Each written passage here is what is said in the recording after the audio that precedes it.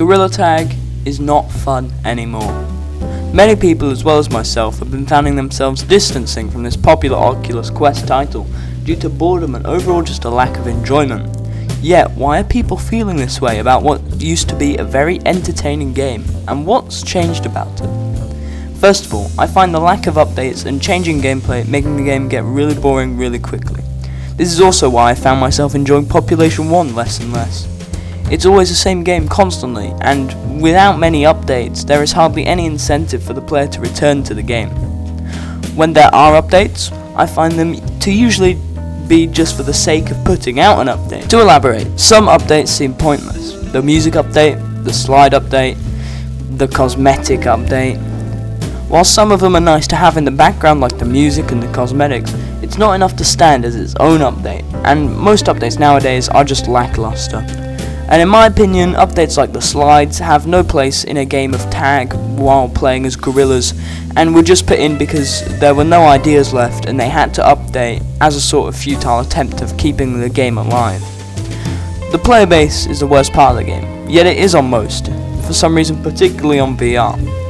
I find the servers to be infested with little children who are toxic and annoying, and I'm amazed that parents allow them within even 50 feet of the radius of any sort of modern technology. However, the skill gap is also quite frustrating. While this is no one's fault, it's out of developer control, and you can't really get mad at people for being good. But as a casual player myself, whenever I join a server, I cannot last very long without being almost immediately tagged. So then I go to tag other players, but they travel at light speed and up walls like little flies. And since I'm not a member of FaZe Clan, I can't really follow them up. What's changed from before? Gorilla Tag used to be simpler, with all new players, and where the complex strategy would be pinch climbing.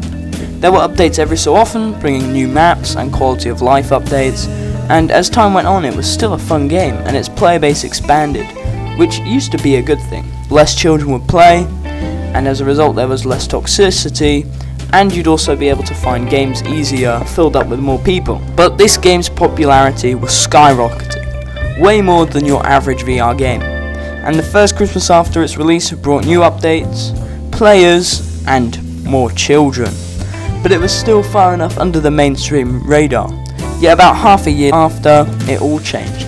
We saw the player base become 80% child, and many kids who aren't even old enough to be allowed to own a Quest were getting VR headsets just to play the game that they saw a funny blue head energy drink man be a monkey on YouTube.